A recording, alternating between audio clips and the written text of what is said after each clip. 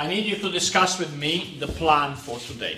Okay, so some of the topics we have done, but when I wrote everything on the projector, it seems a bit busy.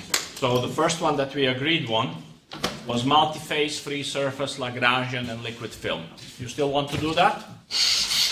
Okay. After that, I still owe you how to show you how to run it in parallel, do the domain decomposition and reconstruction. And also, I would like to do a little exercise in doing a three-dimensional simulation with free surface flow solver. The third one that we agreed was to discuss discretization best practice. And for that one, I would like you to try something hands-on, which is to take one of the tutorials from the original settings to the settings that I recommend and see what happens. Then we have several things. Programming, that has not been discussed yesterday at all. Do we have to do programming? I thought so. Okay. And the one that was on the list from yesterday was meshing. Okay, so what about meshing? Do we have to do that too?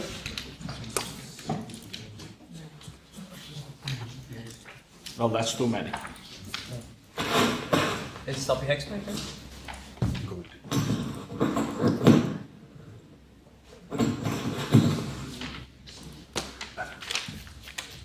You were saying? Is it Snappy Hex mesh then? Yeah. Anyone using Snappy? You know how to use it? More or less. So what's the big deal? Okay. There is too much lecturing for me and not enough exercise. So we'll have to do something with the programming. Who has done any programming in OpenFOAM before? Do you know what you're doing, or you're just doing monkey see, monkey do and hoping for the best? Okay, there is a bit of that. Okay. So I suggest that we do 1 and 2, then do some programming, move discretization best practice in the afternoon, and then discuss between open panel and meshing. Okay?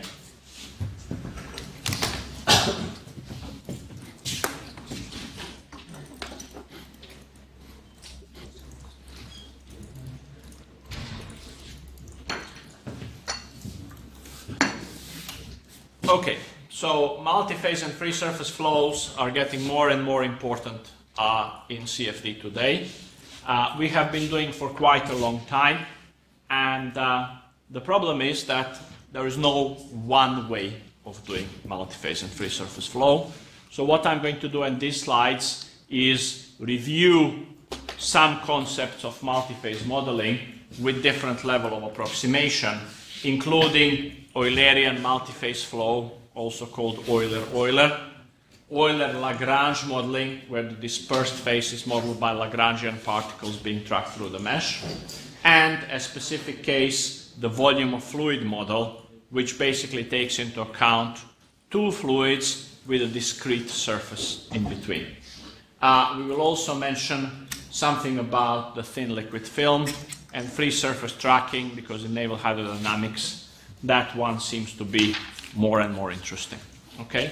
So the part of the story that you all know is the idea of a single phase flow. Okay? So we have a continuum with continuous properties, which are density, viscosity, equation of state, etc. And then we can write out the equations for conservation of mass, conservation of momentum, and conservation of energy. And this is a standard solution algorithm that we will play. Okay. When we talk about multi-phase flows, there is so many different things that we can account for. Okay, so my favorite example will be a bottle of Coca-Cola. For the drinkers, the bottle of beer. Okay, where you have a mixture between the liquid phase and the gas phase, and you can consider that one of them to be the background phase, for example, the beer. Okay, and then the bubbles within the beer will be the dispersed phase. Okay?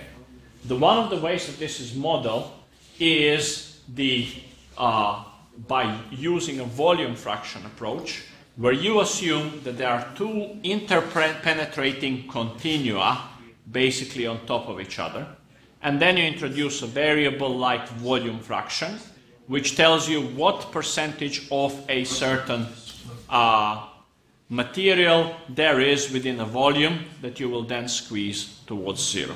Okay? Of course, there are fundamental problems about that, because if you squeeze the volume too much, you will end up either in the liquid or in the gas, and that is not the point of the equation. Now, if you think about the volume fraction in a bottle of Coca-Cola, do you have any idea of what would be the percentage of air volume in a bottle? 0.1%? 1, 10, 50, 100%? Well, when you finish the Coca-Cola, then it's 100%, right? Okay. But when you look at the flow that has got discrete bubbles going on in the background phase, a typical volume fraction will be 1 to 3%. And if you have a volume fraction which is much higher than that, this no longer looks like a background phase with the bubbles. Okay? In the extreme case, you can have a glass of water sitting on the table, where at the bottom of the glass you have the liquid, and above the liquid you have the air, meaning that you have full separation between the phases. Okay? So the Euler-Euler approach that I'm talking about has this idea of interpenetrating continua. However, the amount of volume fraction that you have is still relatively low. Okay? Another example, when it's raining, what is the volume fraction of liquid in the air? Well below 1%. Okay? The mass fraction will be higher because of the density ratio, but the volume fraction is very low. Okay? If the volume fraction is extremely low, you can represent the dispersed phase, meaning my droplets, as Lagrangian particles that run through the mesh and interact with the background mesh. So let's just have a quick look at this idea of a coupled approach between the two phases. So what happens when you have a background air and droplets of rain falling through it? Okay, first you're going to have the conservation of mass for the air. You're going to have the conservation of mass for the water. You're going to have conservation of momentum for air and water, where they will exchange momentum between the two. What does that mean? It means as the droplet is flying through the air, it will feel the drag law, which will slow it down. Okay? And because of the motion of the droplet will cause the flow within the fluid, meaning it will generate fluid momentum because of the other half of the drag terms. Okay? The third thing that I need to have is the volumetric continuity equation, because when I imagine one phase plus the other phase, I need to get the complete continuum, and there is the conservation, if you like, of volume for the background phase. And the fourth thing that I need to know is something about the distribution of phases. Where are these air droplets? Okay? So in the Eulerian approach, we do that by taking a look at the set of equations that are working and introducing a concept called the volume fraction. Okay? Now, as I said, the volume fraction is a bit difficult, because if the droplet is small enough and I squeeze my point beyond the size of the droplet, I'm going to end up either in liquid or in the air. But I can introduce the concept of probability of a droplet being present at the same location, which is basically the same story. It says within this volume there is 3% of liquid and 97% of air. When we derive the equations for it, we will use something called the conditional averaging technique from Dopazzo, and it will have a set of equations that looks as follows. Okay. First, the phase continuity equation, where alpha, you can take a look at the probability of the droplet being present, or the volumetric fraction of air within the volume. Okay? The transport equation says d alpha dt plus div u alpha equals 0, and what is important is that alpha gets carried by the velocity of alpha. The second thing that I have is the phase momentum equation, div alpha u by dt, convection term, diffusion term, pressure gradient, gravity, and momentum exchange between the two phases. However, I can imagine myself a variable which is equal to the velocity of the air if I'm in the air and equal to the velocity of the water. So based on that, I will assemble the velocity for the sum of the phases as sum of alpha I ui, and the continuity equation for that same velocity basically says div u equals 0. Now, this can be further complicated if we have compressibility in either of those phases, but that gets too complex for me at the moment. Okay? So, apart from the stuff that we are used to, we will now have one additional equation which will follow the presence of a certain phase. Okay. The important part in the game, in the first principle, is the momentum exchange terms. Okay? And if I tell you there is a liquid droplet going through the air, can you tell me how much momentum it will exchange with the continuous phase? Yes, of course you can. 1/2 rho minus rho air times u squared. Okay? So this is a drag law. I'm missing a CD, and the CD will be the drag coefficient, which depends on the shape and size of the droplet. Do you know anything about the shape and the size of the droplet? Well, if it's small enough, I can assume that it is spherical. But in order for this model to work, you need to tell me what is the size of the droplet in the rain or the size of the bubble in Coca-Cola, which is not an easy game. However, if we wish to model the momentum in this simple manner, you have to assume that your droplets are something called monodispersed, meaning there is only one size of droplets present everywhere. Okay?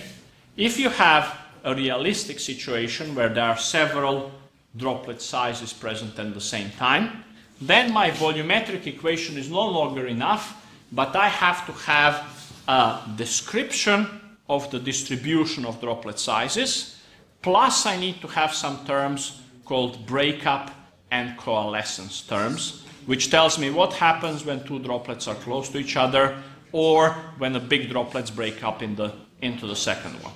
Okay? There are several ways of describing this distribution, either by introducing several droplet sizes for different classes of droplets, or by introducing something called QMOM or DQMOM, which is a way of describing a droplet distribution in a different manner. When you solve equations like this, we face one big problem, and that is my alpha equation. Okay? So the issue is that each of the velocities is being carried by its own phase velocity. However, the continuity equation that we solve, which is the pressure equation, needs to be the same for all. In other terms, I can get you the velocity for the continuum, which is that one, but I don't know how to split it into phase velocities, because if I interpolate alpha onto the phase, there is no guarantee that the phase velocity equation will be satisfied. Okay? So in the PhD thesis at Hrvoje, which is the basis of the system, there is a reformulation of the alpha equation, which basically says something like this, and now we have the transport in convection with the continuum velocity, and then we have one additional term here, which is div u alpha minus u beta, alpha times 1 minus alpha, which takes into account the distribution between the two phases. Okay? You will see that this is implemented in all multi-phase models in foam, and it seems to work quite well, so it is applied across a region of conditions. Now, the solvers can be very simple. The simple solver is called bubble foam, or can be more and more complex depending on how much further physics you hook up to the system. For example, multi-phase Euler foam, which will be able to deal with things like fluidized bed simulation and other more complex problems. Okay? Please be careful.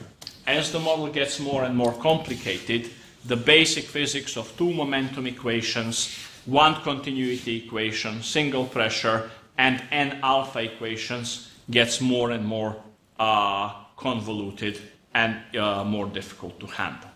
Okay. An example?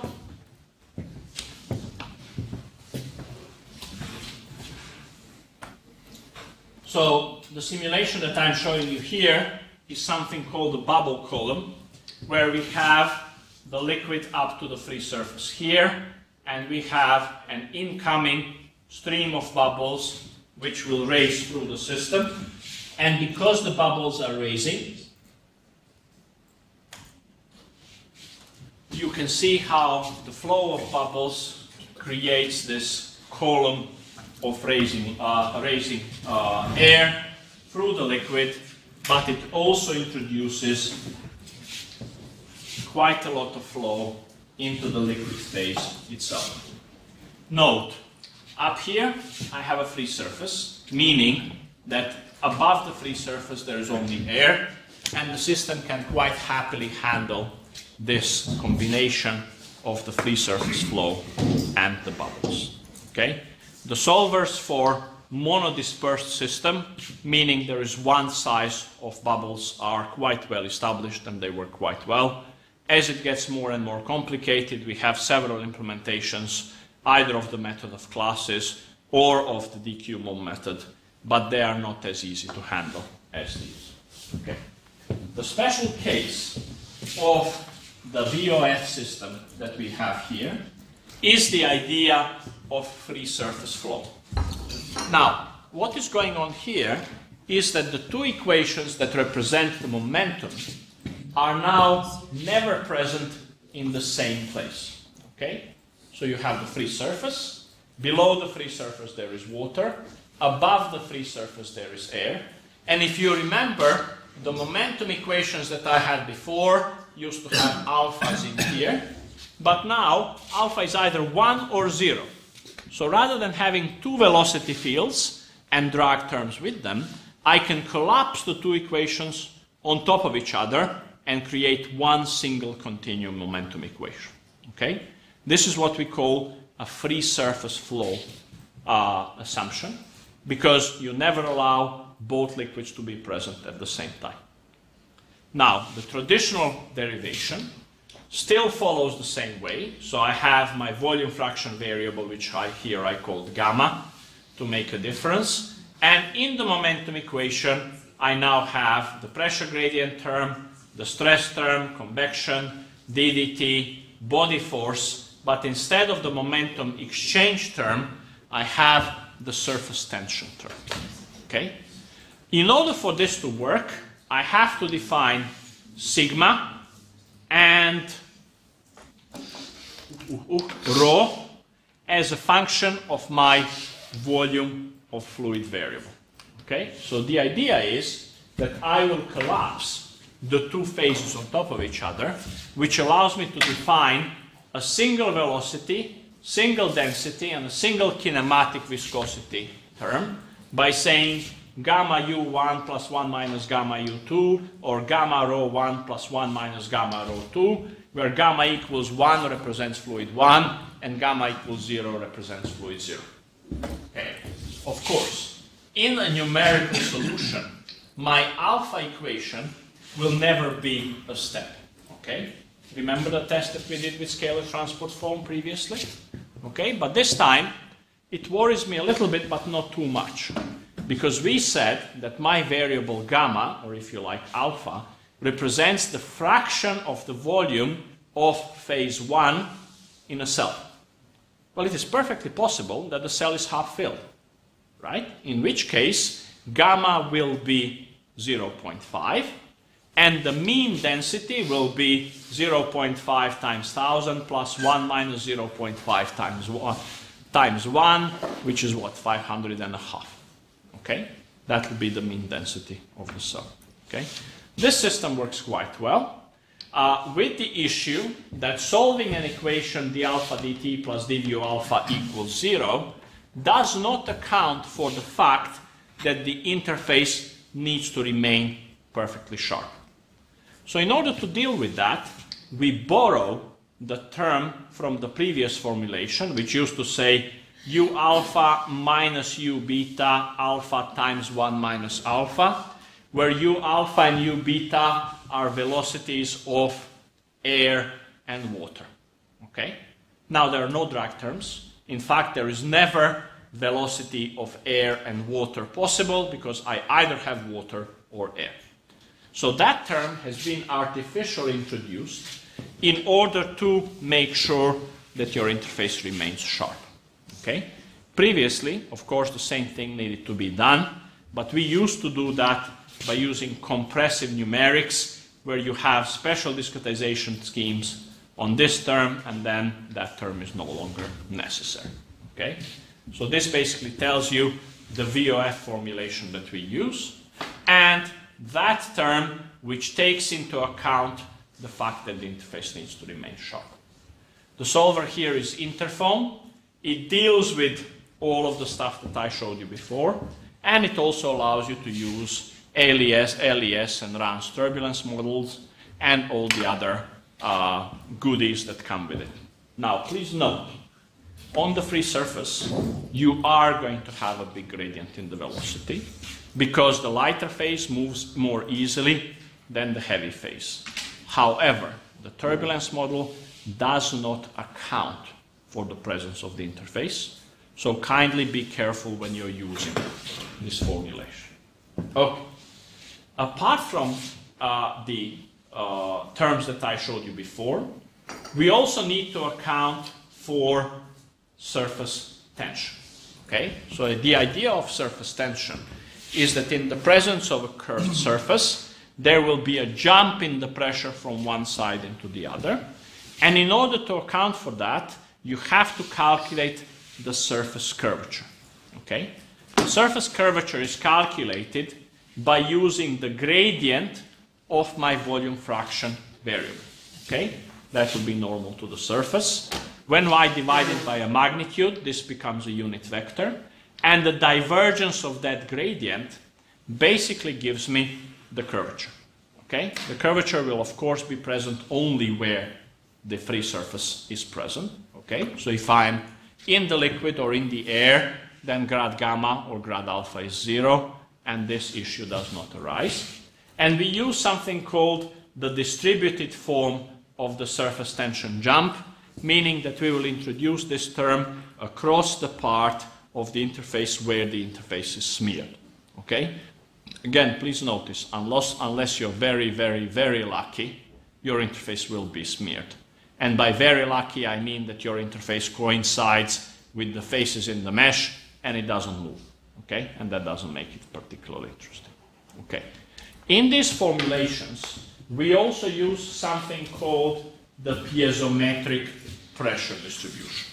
Okay? So the idea is this. If you have a glass of water on the table, the distribution of the pressure in the glass will be linear.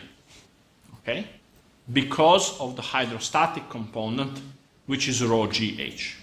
Okay? If the fluid is sitting in the glass, I will simultaneously have a linear distribution of the pressure and the zero velocity, which is not very nice. Okay?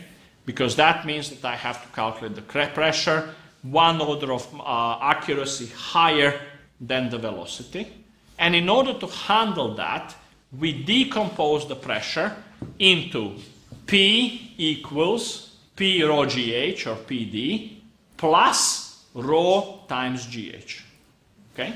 So now my PD remains constant and uniform with uniform zero velocity, and the hydrostatic component can be added to the pressure afterwards. Okay?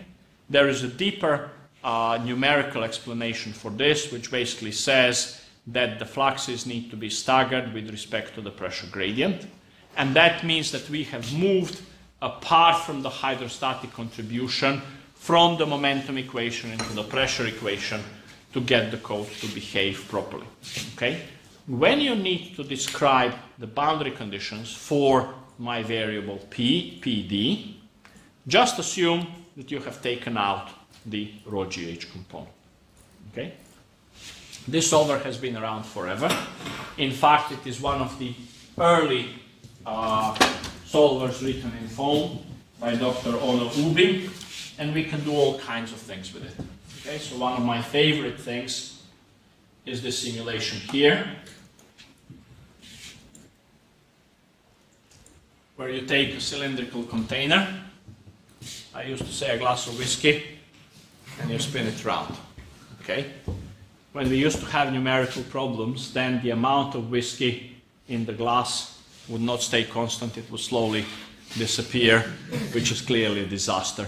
Okay? So the solver got fixed. So what you can see here is basically a simulation of that kind, but this is not a joke. Okay? In fact, the solver has been used by a manufacturer of laboratory equipment to find out how to optimally shake the container to get the mixing of the chemicals. Okay? The solver has the dynamic mesh features that we will speak about that maybe some other time.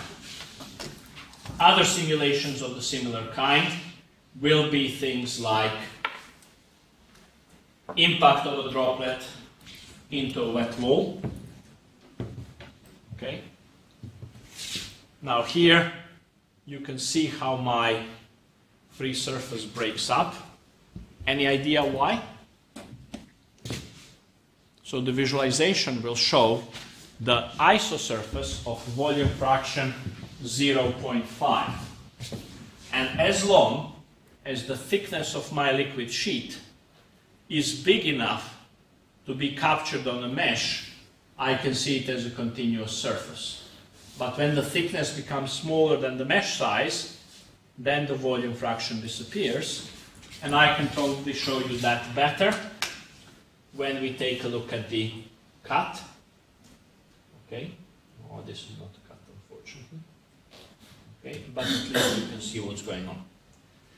The early simulations were also targeted to this kind of thing. So what you have here is a 10 micron jet which is injected into the air. The distance from here to here is slightly below 2 millimeters, and the device that you're seeing simulated here is basically droplet generation for an inkjet. Okay? The droplets here break up because of the surface tension, and as you can see, the solver can handle this breakup quite well. There is one further associated effect with this, and that is the effect of the contact angle. Okay? So if the droplet is sitting on the surface, there will be a certain angle between the liquid-air interface hitting the interface of the solid wall, and that is also accounted in the solver by using boundary conditions on the VOF variable at the solid wall.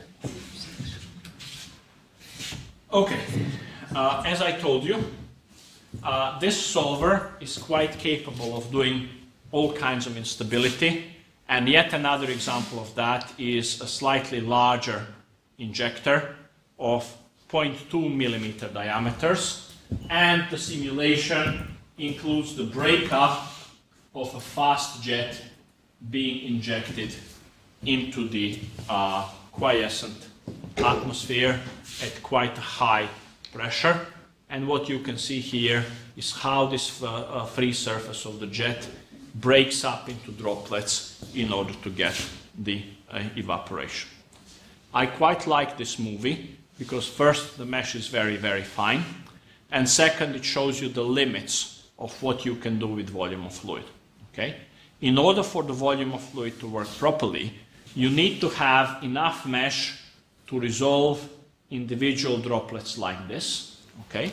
And when the mesh is no longer fine enough, you're just going to have the volume of fluid void fraction, which is between 0 and 0.5, meaning that you cannot see individual droplets. Okay? They do not disappear. They are present in the simulation because we have strict mass conservation of both phases. However, the modeling of the surface tension and droplet-to-droplet interaction is no longer appropriate. Okay. So, there is a whole set of extensions that have been done with this solver.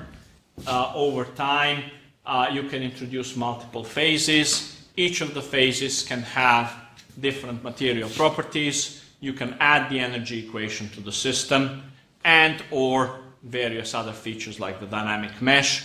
And here I just included some of the pictures of a device called Tandish, which appears in metallurgy, where you basically pour liquid metal out of a big bathtub, and now I have double interfaces. So my first interface is between liquid metal and slag, and the second interface is between slag and air, where the densities are 8,500 for the liquid metal, about 2,000 for slag, and 1 for air.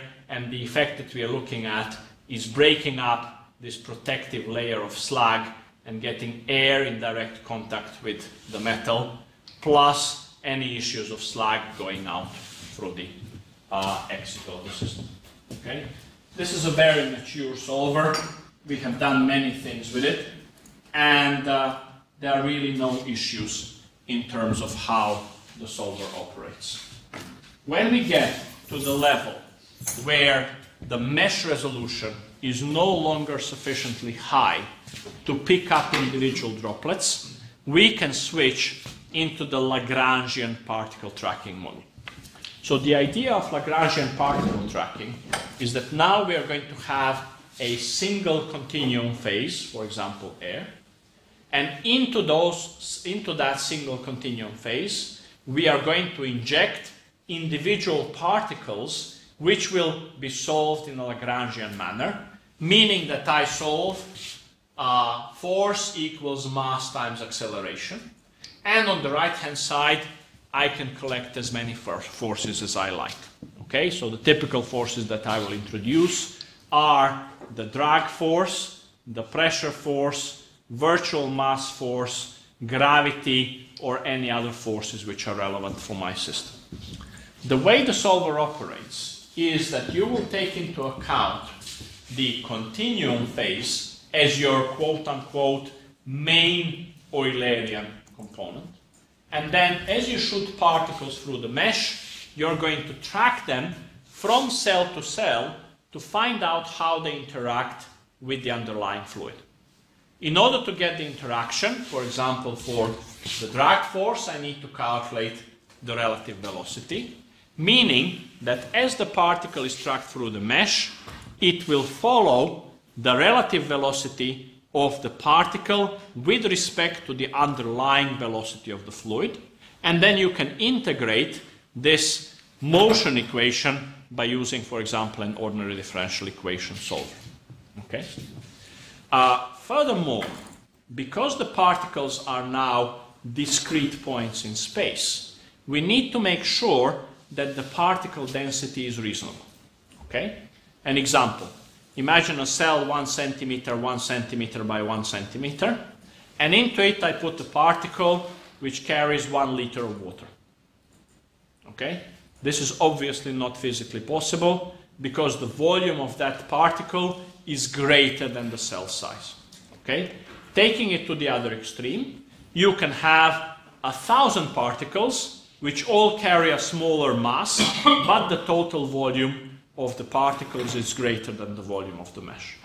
So just like my volume of fluid method, which has got the limit at the lowest volume fraction that I can see, my Lagrangian particle tracking method has got the limit at the highest volume fraction that I can see, meaning that the cells need to be relatively high with respect to the volume fraction that I carry.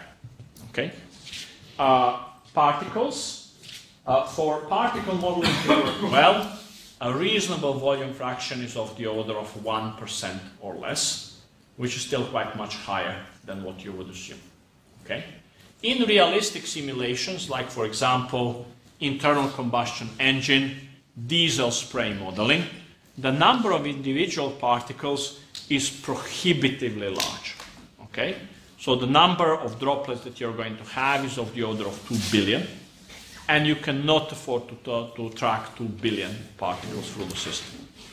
In order to deal with situations like that, we introduce a concept of a parcel, where my XYZ point does not represent one particle, but a population of particles with the given diameter distribution, with the given mass, surface area, etc., which can then exchange information with the continuum phase. Okay? So in that case, for the drag law, I would know the total mass and the mean diameter, calculate the number of particles, figure out the individual drag law for each of those particles, and then sum it all up. Obviously, the important part of Lagrangian spray will be evaporation. Okay, so evaporation will depend on the difference of the temperature, it will depend on the radius, surface area, etc. And you can exchange mass, momentum, and energy between the continuum phase and the dispersed phase, because, for example, in evaporation, you need to take away the heat from the continuum phase, which means that each of these equations will speak to the others. Okay? Further to that, there is a set of models that involves particle injection. Okay? So how many particles, at which rate, at which direction are introduced into the system. Then particle breakup and coalescence. What happens when a parcel A collides with a parcel B? And finally, what happens if a particle or a parcel interacts with the wall? Okay? A good example of that is the diesel spray modeling library, which contains quite a complete set of modeling for internal combustion engines. Again, please be aware, the principle of describing particles is always the same.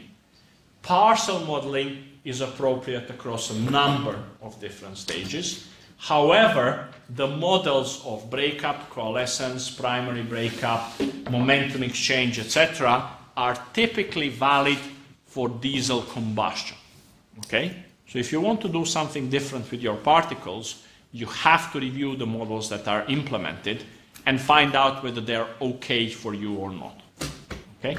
An interesting set of applications that we have can deal with the particles at a relatively primitive level. Okay? So forget about population. Just introduce a very large number of particles, chase them through the domain, give them a mean diameter, and if with 3-4 different mean diameters, you have a very reasonable representation of array. Okay? On this slide, I can show you, for example, how the exchange of the momentum works between the continuous phase and the particles. So here on the right-hand side, remember what we had in the Euler system? Momentum exchange, okay? Where that momentum exchange in the continuous phase also appeared in the dispersed phase with the opposite sign, because if I'm slowing down the dispersed phase, then I'm accelerating the continuum phase and vice versa. Whereas here, I have the same kind of term, but on the other side, now I have the momentum exchange between the discrete particles.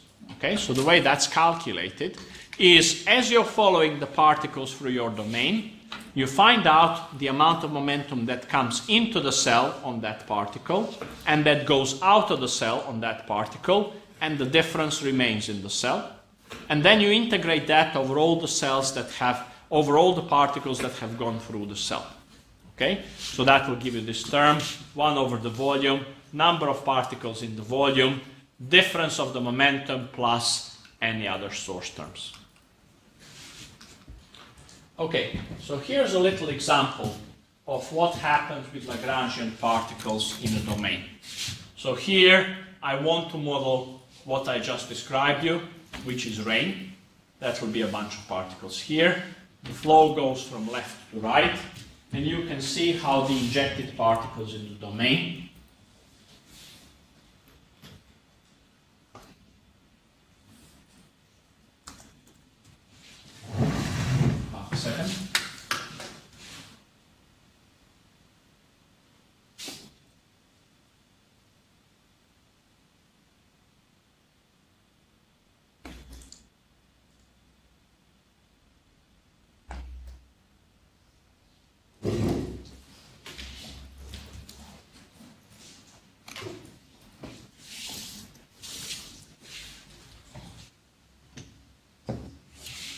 how they run through the domain and eventually hit the wall.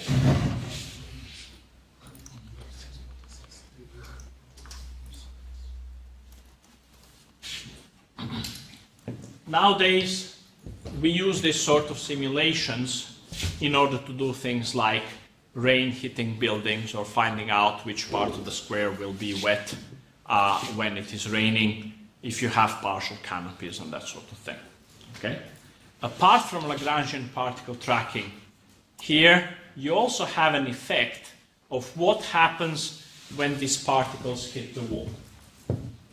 Okay, so let me say a few words about the modeling of such situations.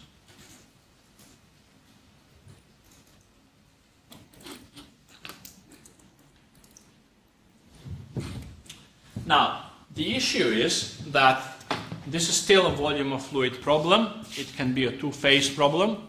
I need to deal with it in some way, but there is a very interesting separation of scales. For example, you can have a building whose roof is 100 by 100 meters, but the amount of water that you will get on top of the surface because of rain is less than 1 millimeter thick. Okay? Can I model this by Lagrangian particles? Not really, because it is a continuum film. Okay?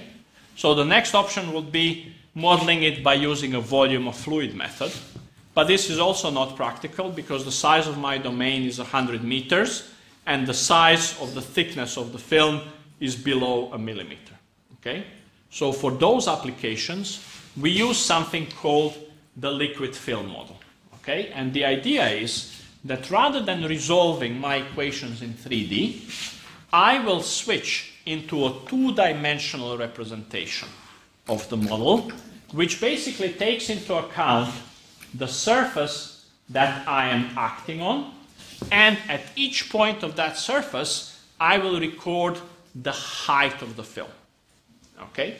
So the two working variables that I want to have are the film thickness, meaning h, okay, and the mean film velocity, which will give me the flux of the film going along the surface.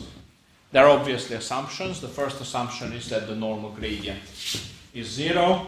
The second assumption is that the profile of the velocity is self-similar.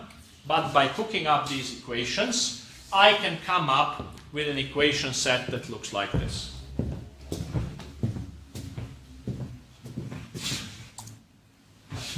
So my first equation is the continuity equation for the film, which says dH by dt, meaning the variation of the film thickness, plus convection is equal to the mass of liquid droplets hitting the film and divided by the area. My momentum equation now looks a bit different than before because I'm solving a two-dimensional approximation of a three-dimensional phenomenon. So the first thing that I have is dHV plus div HVV, which is my convection term, with a correction depending on the shape of the profile. And then I have a set of force terms. Okay, so the first one is tau, friction at the wall, per unit area of the wall. Second, I have the flow above the free surface, which is driving the film. Okay, so if I have a film on my hand and I blow, this act of blowing should be capable of moving the film. The third thing that I have is the gravity, so that the film leaks down. And the fourth and the fifth thing that I have are the gradient of the pressure, which contains 4 parts, and the incoming momentum onto the film.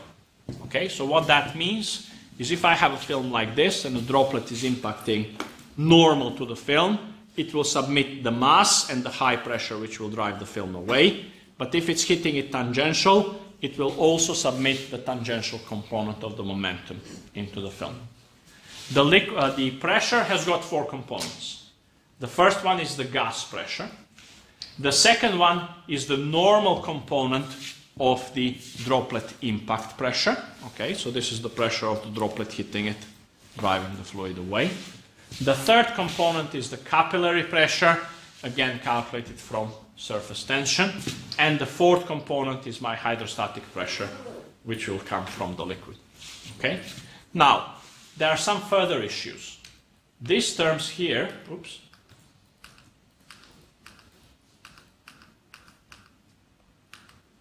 these terms here need to account for the fact that my roof surface is not flat.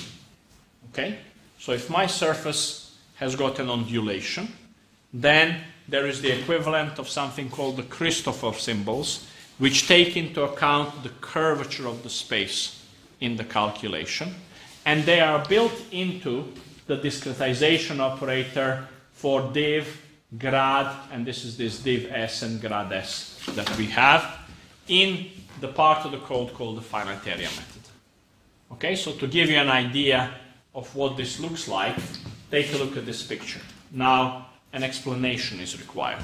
So here, my simulation is actually 2D, and I'm drawing the free surface by deforming my 2D surface with the height h, which is my variable.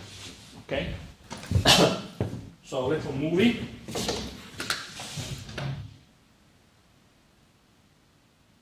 We'll show you the collapse of the blob under surface tension one more time.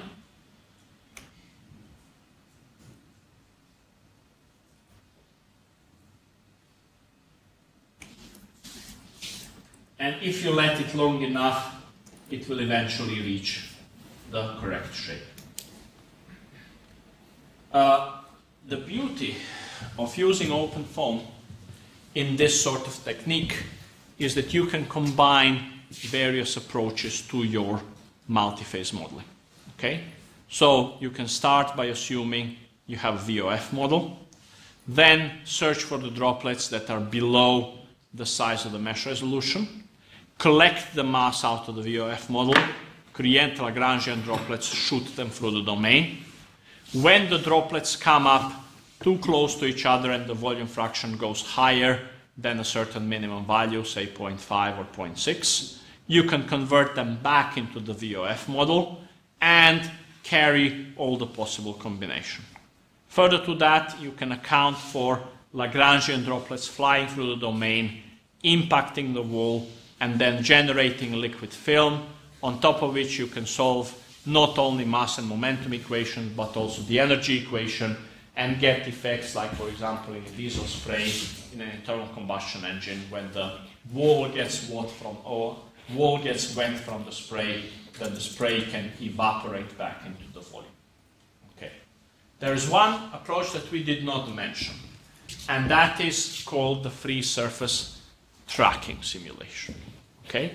So the idea of the free surface tracking simulation will be that I take something like a two-phase flow and say, but I don't care about the flow on the air side. So instead of meshing both the air and the water and then accounting for the presence of interface through surface capturing, meaning the volume of fluid equation of the equivalent, we can basically introduce a single domain where one of the boundaries will be a free surface. Okay? On that boundary, we have a double boundary condition. Okay? So the first part of the boundary condition says that the pressure is fixed. Okay? So pressure at the free surface equals atmospheric pressure. And the second, which says that the surface normal velocity is 0. Okay? Meaning your fluid cannot jump through the free surface. Okay?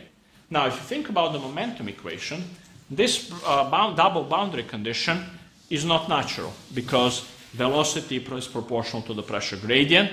So if I specify the velocity, that gives me a pressure gradient, not the value of the pressure. Okay? And knowing the value of the pressure at the boundary means that the velocity needs to be calculated because the gradient of the pressure at that boundary is the part of the solution. Okay? So in fact we use exactly this, because when you specify a double boundary condition, you will either get excess velocity or your pressure is not going to match, but based on that you can then calculate the motion of the free surface until you reach the position where the double boundary condition is satisfied.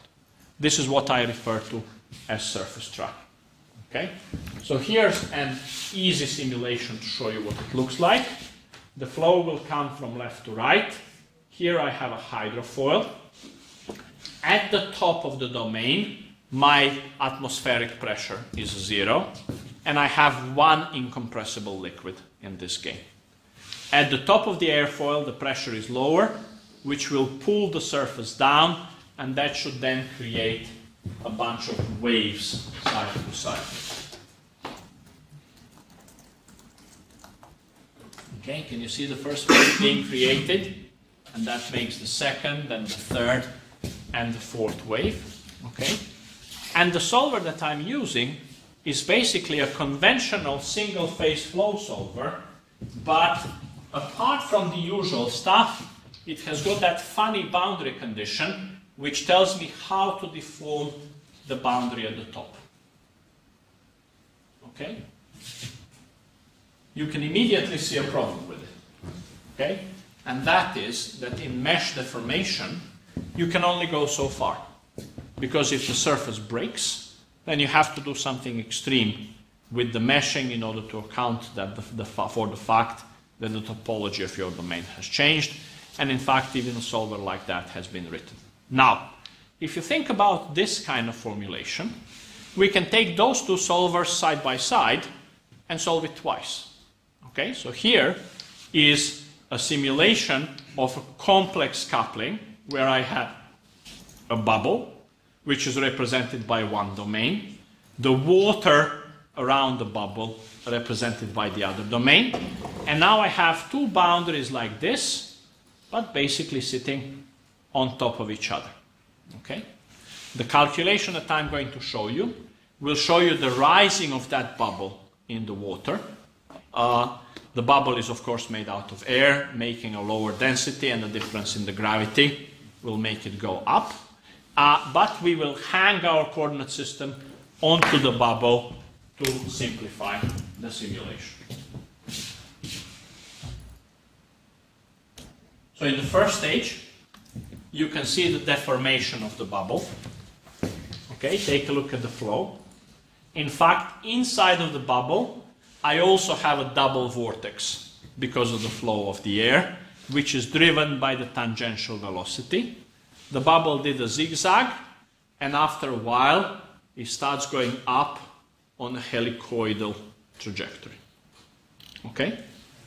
So again, this is basically a single-phase solver for a multi-phase flow where the description of the interface is now perfect.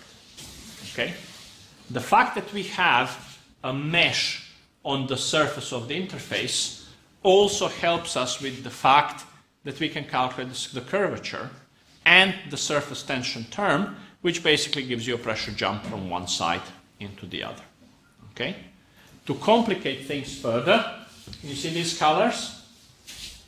They represent the concentration of surfactant chemicals on the surface of the bubble, and we also include the effect of the surfactant chemicals, which are basically a scalar, coming from the volume onto the surface of the bubble when the concentration in the volume is greater than the surface, or from the surface of the bubble into the volume when there is too high a concentration at the bubble. Okay? Further to that, we also have the effect of the surfactants being moved along the surface because of the tangential velocity field, and that you can see in the colors of the surface which show you the surfactant chemicals. Okay, so here in the beginning everything gets swept down. The bottom of the bubble has got a different shape because of the higher concentration of surfactants, and then the bubble does its usual dance.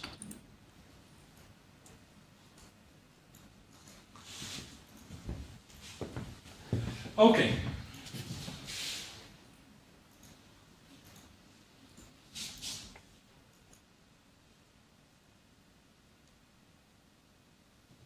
Let us summarize this a little. When you talk about multi-phase flow modeling, you need to know a little bit more about the kind of multi-phase flow problem that you're going to have. Okay? There are two basic approaches. One is Euler-Euler approach, where you assume that both phases are present everywhere, okay? And that the volume fraction is relatively high. The second approach is the Euler-Lagrange approach, where you will say that there is one dominant phase that we will represent as a continuum, and one dispersed phase, which will be represented as Lagrangian particles running through that continuum and exchanging mass, momentum, and energy with it. And those two sets of solvers are particularly well established. Okay? They've been around for almost 20 years. No, in fact, they've been around for more than 20 years now. Implementations in OpenFOAM have been documented in a bunch of PhD theses, validation papers, journal papers, blah, blah, blah. Okay? If the simple model of a monodispersed Eulerian system is not enough for you, you need to introduce a representation of droplet size distribution. Okay? For that, you can either use a method of classes or statistical methods such as QMOM and DQMOM, but this is built up on the basic Eulerian approach.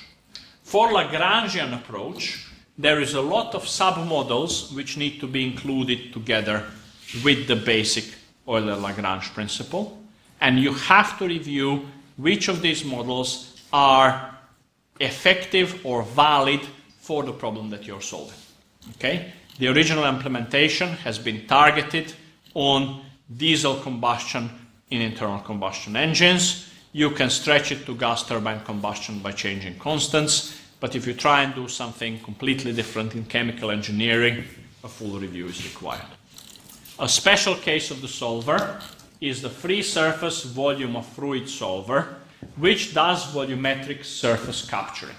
Here we assume that between the phases there is a discrete interface, and that the interface needs to remain sharp, which allows us to collapse multiple momentum equations into a single momentum equation and add the terms into the volume fraction equation, which makes the interface pretty sharp.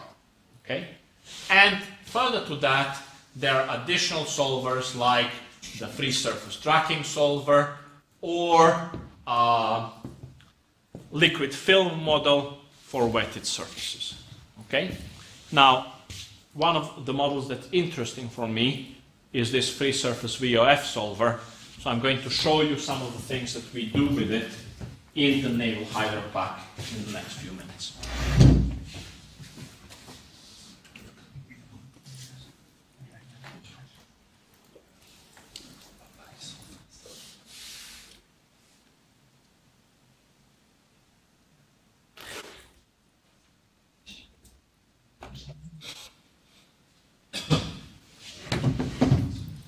So in this set of slides, I will quickly show you some of the examples of what we do with the VOF solver for naval hydrodynamics. Okay, so the idea of the solver is that you no longer do just little jets or little vessels that are moving around, but we concentrate on the problems in naval hydrodynamics, and the solver has been significantly rewritten to be able to deal with very rapid simulation and high current number. Okay, so the first kind of simulation will be a weir flow, where you have a top lake up here, and then you let the flow go around the weir, looking at what happens in this region here and how wet does it get this region under the bridge. Okay. The problem with this simulation is that you have quite a lot of flow. Maximum velocity is of the order of 20 meters per second, and the original solver had current number limitations which made it run very slow. Okay, so this is, I think, about 5-6 million cell mesh, and the first time we ran it, it took almost 4 weeks on the supercomputer, and we had to speed this up. With the naval hydrodynamic solver configuration, we can now do it in a day. Okay. The reason why we could do that is that we have reformulated the numerics in the VOF equation and the pressure velocity coupling to deal with that sort of simulation. Okay. The second example that I have is something that I will ask you to model for me soon. And the idea is that we will take a two-dimensional dam break simulation and make it into a 3D with an original amount of liquid hitting an obstacle and flowing over to the other side. Oops.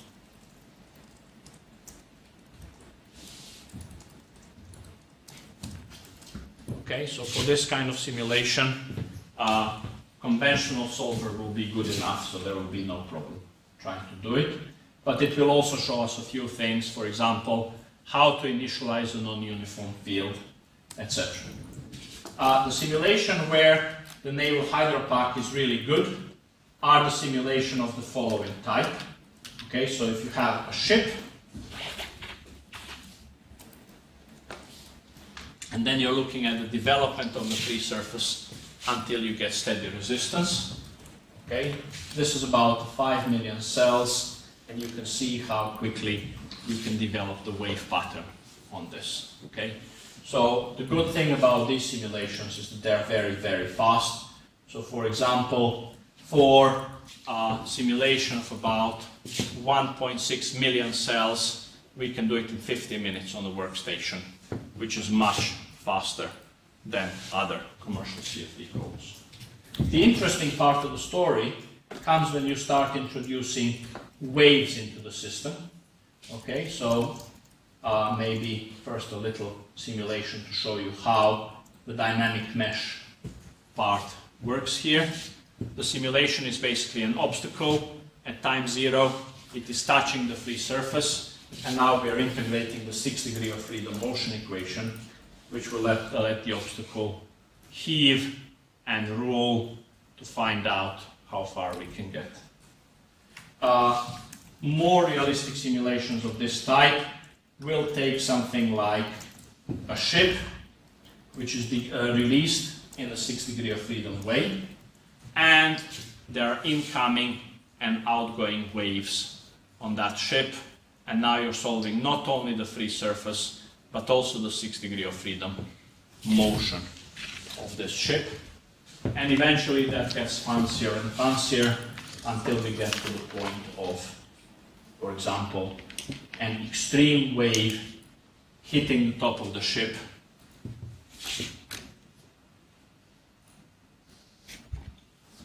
and now you will see the ship trying to roll and heave in response to this wave. Okay, so the fancy things here is first a generation of an irregular sea state based on a non-uniform spectrum, and then coupling the CFD simulation to that wave that has been generated using potential flow tools in order to capture what's happening with it. Okay, so much for the moment. Any questions? In that case, let's have a 5-minute break and we will do a dam break tutorial together. Have you done that tutorial already? Okay, I need to go through some of the aspects of it just to show you what's going on, but let me have a glass of water first.